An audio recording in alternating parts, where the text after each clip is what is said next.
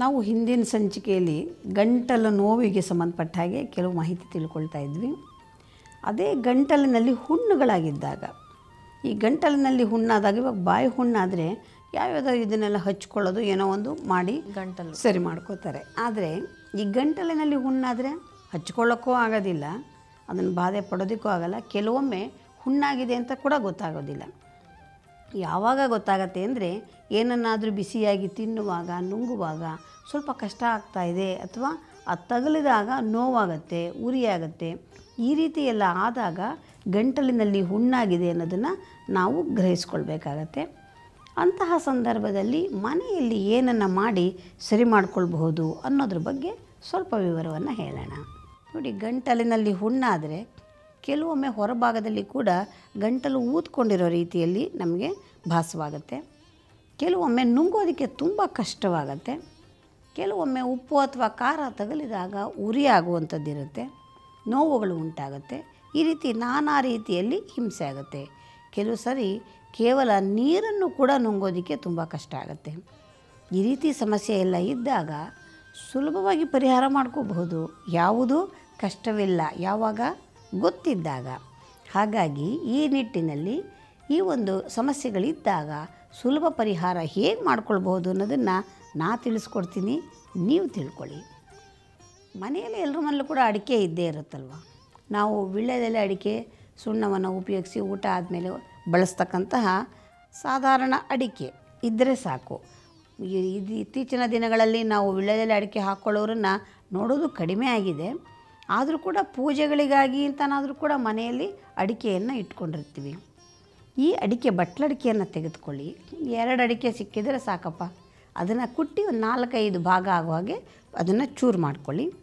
1 ಲೋಟ ನೀರಿಗೆ ಈ ಅಡಿಕೆಯ ಚೂರುಗಳನ್ನು ಹಾಕಿ ಒಲೆ ಮೇಲಿಟ್ಟು ಚೆನ್ನಾಗಿ ಕುದಿಸಬೇಕು. ಕುದಿಸಿದ ನಂತರದಲ್ಲಿ ಶೋಧಿಸ್ಕೊಳ್ಳಿ.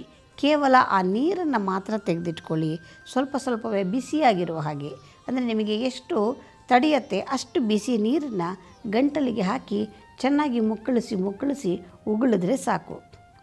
ಈ ರೀತಿ ದಿನದಲ್ಲಿ ಬೆಳಗ್ಗೆ ಸಾಯಂಕಾಲ 2-3 ದಿವಸಗಳ ಕಾಲ ಮಾಡುವ ವೇಳೆಗೆ ಗಂಟಲು ಹುಣ್ಣುಗಳು ನಿಧಾನವಾಗಿ ಮಾಯ್ತಾ ಬರುತ್ತೆ. ಅದು ಕಡಿಮೆ ಆಗೋದಕ್ಕೆ ಅವಕಾಶ ಆಗುತ್ತೆ. ಇನ್ನೂ ಒಂದು ರೀತಿಯ ಚಿಕಿತ್ಸೆ ಮಾಡ್ಕೊಳ್ಬಹುದು. ಬೆಟ್ಟದ ನೆಲ್ಲಿಕಾಯಿಯ ಪುಡಿಯನ್ನು ಇಟ್ಕೊಳ್ಳಿ. ಬೆಟ್ಟದ ನೆಲ್ಲಿಕಾಯಿ ಪುಡಿ ಮನೆಯಲ್ಲಿದ್ದರೆ ನಾನಾ ರೀತಿಯ ಸಮಸ್ಯೆಗಳನ್ನು ಸುಲಭವಾಗಿ ಪರಿಹರಿಸ್ಕೊಳ್ಬಹುದು. ಈ ಬೆಟ್ಟದ ನೆಲ್ಲಿಕಾಯಿಯ ಪುಡಿಗೆ ಸ್ವಲ್ಪ ಅತಿ ಮಧುರದ ಪುಡಿಯನ್ನು ಕೂಡ ಸೇರಿಸ್ಕೊಳ್ಳಿ. ಇದನ್ನು 1 ಲೋಟ ನೀರಿಗೆ ಹಾಕಿ ನಿಧಾನವಾಗಿ ಕುದಿಸಬೇಕು. ಸಣ್ಣ ಉರಿಯಲ್ಲಿ ಕುದಿಸಿ ಶೋಧಿಸ್ಕೊಳ್ಳಿ. ಈ ಶೋಧಿಸಿದಂತಹ ನೀರಿಗೆ ಸ್ವಲ್ಪ ಜೇನುತುಪ್ಪವನ್ನು ಹಾಕಿ ಸ್ವಲ್ಪ ಸ್ವಲ್ಪನೇ ಗುಟುಕಾಗಿ ನಿಧಾನವಾಗಿ ಕುಡಿಬೇಕು. ಅದನ್ನು ಹಾಗೆ ಕುಡಿಯೋದ್ರಿಂದ ಗಂಟಲಿನಲ್ಲಿ ಹುಣ್ಣಿದ್ರೂ ಹೋಗುತ್ತೆ, ಬಾಯಿಯಲ್ಲಿ ಹುಣ್ಣಿದ್ರೂ ಹೋಗುತ್ತೆ. ಜೊತೆಗೆ ಈ ಗಂಟಲಿನಲ್ಲಿ ಬೇರೆ ಏನಾದರೂ ಕೂಡ ಈ ಇನ್ಫೆಕ್ಷನ್ ಥರದ್ದೇನಾದರೂ ಆಗಿದ್ದರೆ ಅದು ಕೂಡ ನಿವಾರಣೆ ಆಗುತ್ತೆ. ಗಂಟಲನ್ನು ಒಂದು ರೀತಿಯಲ್ಲಿ ಚೆನ್ನಾಗಿ ನೋಡ್ಕೊಳ್ಳೋದಕ್ಕೆ ಈ 2 ಪದಾರ್ಥದಿಂದ ನಮಗೆ ಸಹಕಾರ ಸಿಕ್ಕತ್ತೆ. ಇನ್ನೂ ಸುಲಭವಾಗಿ ಮಾಡಬಹುದು. ಗ್ಲಿಸರಿನ್ ಒಂದಿದ್ದರೆ ಸಾಕು. ಸ್ವಲ್ಪ ಬಿಸಿ ನೀರಿಗೆ 1-2 ಹನಿಯಷ್ಟು ಗ್ಲಿಸರಿನನ್ನು ಹಾಕಿ ಚೆನ್ನಾಗಿ ಕಲಕಿ ಆ ನೀರನ್ನು ಗಂಟಲಿಗೆ ಸ್ವಲ್ಪನೇ ಹಾಕ್ಕೊಂಡು ಚೆನ್ನಾಗಿ ಮುಕ್ಕಳಿಸಿ ಉಗುಳ್ತಾ ಬಂದಿದ್ದೇ ಆದರೆ ಗಂಟಲಿನಲ್ಲಿರ್ತಕ್ಕಂತಹ ಹುಣ್ಣುಗಳು ಬಹಳ ಸುಲಭವಾಗಿ ಮಾಯುತ್ತೆ. ಬಹಳ ಬೇಗ ಕೆಲವರಿಗೆ ಗಂಟಲಿನಲ್ಲಿ ಕೆಂಪು ಬಣ್ಣಕ್ಕಾಗಿರುತ್ತೆ, ಅದು ಕೂಡ ನಿವಾರಣೆ ಆಗುತ್ತೆ. ಮತ್ತು ಗಂಟಲಿನ ನೋವಿದ್ದರೆ ಅದು ಕೂಡ ಉಪಶಮನವಾಗುತ್ತೆ. ಇನ್ನು ಗಂಟಲಿನಲ್ಲಿ ಅಥವಾ ವಸಡಿನಲ್ಲಿ ಊತ ಇದ್ದಾಗ ಅಥವಾ ನೋವು ಉಂಟಾದಾಗ ಕೇವಲ 1-2 ಲವಂಗವನ್ನು ಸ್ವಲ್ಪ ಜಜ್ಜಿಕೊಳ್ಳಿ. ಅದ್ರ ಜೊತೆಗೆ 2 ಕಲ್ಲುಪ್ಪನ್ನು ಸೇರಿಸ್ಕೊಳ್ಳಿ. 2 ನಿಧಾನವಾಗಿ ಅಗೆದು ಅದರ ರಸವನ್ನು ಸೇವನೆಯನ್ನು ಮಾಡ್ತಾ ಬರಬೇಕು. ಹಾಗೆ ಮಾಡಿದಾಗ ಗಂಟಲಿನಲ್ಲಿ ಹುಣ್ಣಿದ್ರೂ ನಿವಾರಣೆ ಆಗುತ್ತೆ, ನೋವಿದ್ರೂ ನಿವಾರಣೆ ಆಗುತ್ತೆ, ಊತವಿದ್ರೂ ಕೂಡ ನಿವಾರಣೆ ಆಗುತ್ತೆ. ಇವೆಲ್ಲ ಬಹಳ ಸರಳವಾದ ಉಪಾಯಗಳು. ಇನ್ನು ಟಾನ್ಸಲೈಟಿಸ್ ತರಹ ಸಮಸ್ಯೆ ಇರುತ್ತೆ. ಕೆಲವು ಮಕ್ಕಳಿಂದನೇ ಬರುತ್ತೆ ಈ ಸಮಸ್ಯೆ. ಈ ಟಾನ್ಸಲೈಟಿಸ್ ತರಹ ಸಮಸ್ಯೆಗೆ ಸಾಧಾರಣವಾಗಿ ಅಂತಹ ಮಕ್ಕಳಿಗೆ ಬಹಳ ಬೇಗ ಜ್ವರ ಬರೋದು, ನೆಗಡಿ ಕೆಮ್ಮು ಆಗೋದು ಇವೆಲ್ಲವೂ ಆಗ್ತಾ ಇರುತ್ತೆ. ಸ್ವಲ್ಪ ದಿವಸ ಜಾಸ್ತಿ ಆದರೆ ಅದನ್ನು ಹಾಗೇನೇ ಆಪರೇಷನ್ ಮಾಡಿ ಅದನ್ನು ಸರಿಪಡಿಸುವಂತಹ ಒಂದು ವಿಧಾನ ಇರ್ತಕ್ಕಂಥದ್ದು. ಇದಕ್ಕೆ ನಮ್ಮ ಪಂಡಿತರ ತಾತ ತುಂಬ ಸರಳವಾದ ಒಂದು ಉಪಾಯವನ್ನು ಮಾಡೋರು. ಆ ತರಹ ಯಾರಾದರೂ ಸಮಸ್ಯೆ ಬಂದರೆ ಬೆಳಗಿನ ಜಾವಕ್ಕೆ ಸೂರ್ಯೋದಯಕ್ಕೆ ಮನೆಗೆ ಬರೋದಕ್ಕೆ ಹೇಳೋರು. ಅವರಿಗೆ ಏನು ಮಾಡ್ತಾಯಿದ್ರು ಅಂದರೆ ನಮಗೆ ಹೇಳೋರು, ಒಂದಷ್ಟು ಎಕ್ಕದ ಹಣ್ಣಾದ ಮೊಗ್ಗುಗಳು ಇನ್ನೇನು 1 ಗಂಟೆಯಲ್ಲಿ ಅದು ಅರಳು ಬಿಡುತ್ತೆ ಅನ್ನುವಂತಹ ಆ ರೀತಿಯ ಮೊಗ್ಗುಗಳನ್ನು ಒಂದಷ್ಟು ಕಿತ್ಕೊಂಡು ಬರೋದಕ್ಕೆ ಹೇಳಿರೋರು. ಆ ಮೊಗ್ಗುಗಳನ್ನು ಮೂಗಿನ ಹತ್ತಿರ ಇಟ್ಟು ಹಿಂಗಂತ ಪಟ್ಟಂತ ಹಿಂಗೆ ಹೊಡೆಯೋರು. ಆ ತರಹ ಒಂದು 20-25 ಮೊಗ್ಗುಗಳನ್ನು 2 ಮೂಗಿನ ಹೊಳ್ಳೆಗಳ ಹತ್ರ ಇಟ್ಟು ಹೊಡೆದು ತೆಗೆದು ಬಿಸಾಕೋರು. ಅಂದರೆ ಅದು ಅರಳುವಾಗ ಬರ್ತಕ್ಕಂತಹ ಒಳಗಡೆ ಇರುವಂತಹ ಒಂದು ಏನು ಆ ಹೂವು ಅರಳುವಾಗ ಪಟ್ಟಂತ ಹೊಡೆದಾಗ ಅದರಲ್ಲಿರುವಂತಹ ಒಂದು ಘಾಟು ಮೂಗಿನ ಮುಖಾಂತರ ಗಂಟಲಿಗೆ ಬರುತ್ತೆ. ಅದು ಈ ಟಾನ್ಸಲ್ಸ್ನಂತಹ ಒಂದು ಸಮಸ್ಯೆಯನ್ನು ಪರಿಹಾರವನ್ನು ಮಾಡುತ್ತೆ.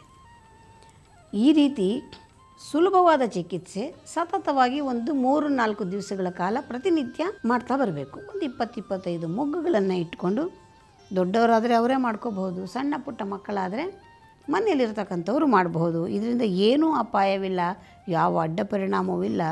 ಎಕ್ಕ ಬಹಳ ಶ್ರೇಷ್ಠವಾದಂತಹ ಗಿಡಮೂಲಿಕೆ. ಈ ರೀತಿ ಮಾಡ್ಕೊಳ್ಳೋದ್ರಿಂದ ಈ ಟಾನ್ಸಲೈಟಿಸ್ನಂತಹ ಸಮಸ್ಯೆಗೆ ಸುಲಭ ಪರಿಹಾರ ಸಿಕ್ಕತ್ತೆ. ಈ ಗಂಟಲಿನ ಸಮಸ್ಯೆಗಳು ಯಾವುದಾದರೂ ಇರಲಿ, ಒಳ್ಳೆಯ ರಾಮಬಾಣದ ರೀತಿಯಲ್ಲಿ ಕೆಲಸ ಮಾಡುವಂತಹ ಒಂದು ವಿಶೇಷವಾದ ಒಂದು ಪತ್ರೆ ಎಂದರೆ ಅದು ತುಂಬೆ ಗಿಡದ ಎಲೆ. ತುಂಬೆ ಹೂವು ಎಲ್ಲರಿಗೂ ಕೂಡ ಗೊತ್ತಿರುವಂಥದ್ದು. ಪೂಜೆಗೆ ನಾವು ಕೂಡ ತಂದು ಉಪಯೋಗವನ್ನು ಮಾಡ್ತಕ್ಕಂಥದ್ದು. ನಮಗೆ ಆ ಹೂವು ಬೇಡಪ್ಪ, ಕೇವಲ ಆ ಗಿಡದ ಕೆಲವು ಎಲೆಗಳು ಸಾಕು. ತುಂಬೆ ಗಿಡದ ಎಲೆಯನ್ನು ಚೆನ್ನಾಗಿ ಜಜ್ಜಿ ರಸವನ್ನು ತೆಕ್ಕೊಳ್ಳಿ. ಆ ರಸಕ್ಕೆ ಸ್ವಲ್ಪ ಒಂದೇ ಒಂದು ಚಿಟಿಕೆಯಷ್ಟು ವಿಳ್ಯದೆಲೆ ಅಡಿಕೆಗೆ ಹಾಕುವಂತಹ ಸುಣ್ಣ ಒಂದು ಕೇವಲ ಚಿಟಿಕೆಯಷ್ಟು ಮಾತ್ರ ಹಾಕಬೇಕು. ಅದಕ್ಕೆ ಸ್ವಲ್ಪ ಒಂದು ಕಡಲೆಕಾಯಿ ಬೀಜದಷ್ಟು ಗಾತ್ರದ ಒಂದು ಬೆಲ್ಲದ ತುಣುಕನ್ನು ತೆಗೆದುಕೊಳ್ಳಿ. ಅದನ್ನು ಮತ್ತು ಸುಣ್ಣವನ್ನು ತುಂಬೆ ಗಿಡದ ಎಲೆಯ ರಸಕ್ಕೆ ಇದನ್ನು ಬೆರೆಸ್ಕೊಳ್ಬೇಕು. ಬೆರೆಸ್ಕೊಂಡು ದೀಪದ ಬೆಳಕಿನಲ್ಲಿ ಸ್ವಲ್ಪ ಬಿಸಿಯನ್ನು ಮಾಡ್ಕೋಬೇಕು. ಮಾಡಿಕೊಂಡು ಅದನ್ನು ರಾತ್ರಿ ಮಲಗೋದಕ್ಕೆ ಮುಂಚೆ ಗಂಟಲಿನ ಹೊರಭಾಗಕ್ಕೆ ಸಂಪೂರ್ಣವಾಗಿ ಅದರ ಒಂದು ಲೇಪನವನ್ನು ಕೊಡಬೇಕು. ಇಷ್ಟೇ ಮಾಡಬೇಕಾಗಿರೋದು. ಕೇವಲ ತುಂಬೆ ಗಿಡದ ಎಲೆಯ ರಸಕ್ಕೆ ಚಿಟಿಕೆ ಸುಣ್ಣ ಮತ್ತು ಚಿಟಿಕೆ ಬೆಲ್ಲವನ್ನು ಹಾಕಿ ಸ್ವಲ್ಪ ಬಿಸಿ ಮಾಡಿ, ಆ ಬಿಸಿಯಾದಂತಹ ಈ ರಸವನ್ನು ಗಂಟಲಿನ ಹೊರಭಾಗಕ್ಕೆ ಒಂದು ಲೇಪವನ್ನು ಹಾಕಿದರೆ ಸಾಕು. ಒಂದು 2 ದಿವಸ ಅಥವಾ ಜಾಸ್ತಿ ಇದ್ದರೆ 3 ದಿವಸ ಮಾಡಿದರೆ ಸಾಕು. ರಾತ್ರಿ ಲೇಪವನ್ನು ಹಾಕಿ ಬೆಳಿಗ್ಗೆ ಎದ್ದು ತೊಳೆದುಕೊಂಡ್ರೆ ಸಾಕು. ಇಷ್ಟು ನಾವು ಮಾಡ್ತಾ ಬಂದಿದ್ದೇ ಆದರೆ ಗಂಟಲು ನೋವು ನಿವಾರಣೆ ಆಗುತ್ತೆ, ಗಂಟಲಿನಲ್ಲಿರ್ತಕ್ಕಂತಹ ಸೋಂಕುಗಳು ನಿವಾರಣೆ ಆಗುತ್ತೆ. ಗಂಟಲಿನಲ್ಲಿ ಹೊರಭಾಗದಲ್ಲಿ ಕೆಲವರಿಗೆ ದಪ್ಪಕ್ಕೆ ಊದ್ಕೊಂಡಿರುತ್ತೆ, ಶೀತದ ಗೆಡ್ಡೆ ಅಂತೆಲ್ಲ ಕರೀತಾರೆ, ಅದು ಕೂಡ ನಿವಾರಣೆ ಆಗುತ್ತೆ. ಅನೇಕ ರೀತಿಯ ಗಂಟಲಿನ ಸಮಸ್ಯೆಗೆ ಕೇವಲ ಇದು ಒಂದು ಚಿಕಿತ್ಸೆ ಮಾಡೋದ್ರಿಂದ ಪರಿಹಾರ ಸಿಕ್ಕತ್ತೆ. ತುಂಬ ಜಾಸ್ತಿ ಸಮಸ್ಯೆ ಇದ್ದದ್ದೇ ಆದರೆ ಇದೇ ತುಂಬೆ ಎಲೆಯ ರಸಕ್ಕೆ 1-2 ಹನಿಯಷ್ಟು ಜೇನುತುಪ್ಪವನ್ನು ಬೆರೆಸ್ಕೊಂಡು ಹೊಟ್ಟೆಯ ಒಳಕ್ಕೂ ಕೂಡ ಸೇವನೆಯನ್ನು ಮಾಡಿದ್ದೇ ಆದರೆ ಗಂಟಲಿಗೆ ಸಂಬಂಧಪಟ್ಟಂತಹ ಸಮಸ್ಯೆ, ಶೀತಕ್ಕೆ ಸಂಬಂಧಪಟ್ಟಂತಹ ಸಮಸ್ಯೆ ಎಲ್ಲವೂ ಕೂಡ ನಿವಾರಣೆ ಆಗುತ್ತೆ. ಇವೆಲ್ಲ ಸುಲಭವಾಗಿ ಸರಳವಾಗಿ ನಾವು ಮನೆಯಲ್ಲಿ ಮಾಡ್ಕೊಳ್ತಕ್ಕಂಥದ್ದು. ಏನೂ ಇಲ್ಲ. 1-2 ಕಾಳು ಕರಿಕಾಳು ಮೆಣಸು ತೊಗೊಳ್ಳಿ, 2 ಕಾಳು ಕಲ್ಲುಪ್ಪು ತೆಗೆದುಕೊಳ್ಳಿ, 1 ಚಿಟಿಕೆ ಅರಿಶಿಣವನ್ನು ತೆಗೆದುಕೊಳ್ಳಿ. ಇದಿಷ್ಟನ್ನು ಒಲೆಯಲ್ಲಿಟ್ಟು ನೀರಿನಲ್ಲಿ ಹಾಕಿ ಕುದಿಸಿ ಆ ಶೋಧಿಸ್ಕೊಂಡಂತಹ ನೀರನ್ನು ಹಾಗೆ ಗುಟುಕಾಗಿ ಕುಡಿದರೂ ಕೂಡ ಗಂಟಲಿನಲ್ಲಿ ಬರ್ತಕ್ಕಂತಹ ಸಮಸ್ಯೆಗಳು ಸುಲಭವಾಗಿ ಪರಿಹಾರವಾಗುತ್ತೆ. ಹಾಗಾಗಿ ಯಾವುದೇ ಸಮಸ್ಯೆ ಇರಲಿ, ಬಂದ ತಕ್ಷಣದಲ್ಲಿ ಮನೆಯಲ್ಲೇ ಮಾಡಿಕೊಳ್ಬಹುದಾದಂತಹ ಸಣ್ಣ ಪುಟ್ಟ ಚಿಕಿತ್ಸೆಯನ್ನು ಮಾಡಿಕೊಳ್ಳಿ.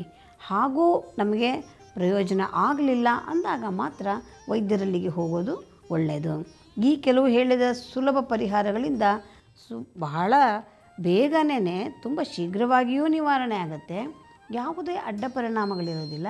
ಎಲ್ಲರೂ ಕೂಡ ಧೈರ್ಯವಾಗಿ ಮಾಡಿಕೊಳ್ಳಬಹುದಾಗಿದೆ. ಡಾಕ್ಟರ್ ಗೌರಿಯಮ್ಮ ಚಾನಲ್ಗೆ ಸಬ್ಸ್ಕ್ರೈಬ್ ಆಗಿ, ಪಕ್ಕದಲ್ಲಿರೋ ಬೆಲ್ ಐಕಾನ್ ಅನ್ನ ಪ್ರೆಸ್ ಮಾಡಿ, ನಿಮಗೆ ನೋಟಿಫಿಕೇಶನ್ ಬರುತ್ತೆ. ಮುಂದೆ ಬರುವ ನಮ್ಮ ಎಲ್ಲಾ ವಿಡಿಯೋಸ್ಗಳನ್ನ ಮೊದಲೇ ನೋಡಬಹುದು. ಫೇಸ್ಬುಕ್ನಲ್ಲಿ ಡಾಕ್ಟರ್ ಗೌರಿ ಸುಬ್ರಹ್ಮಣ್ಯ ಅನ್ನೋ ಪೇಜ್ ಅನ್ನ ಲೈಕ್ ಮಾಡಿ, ಫಾಲೋ ಮಾಡಿ.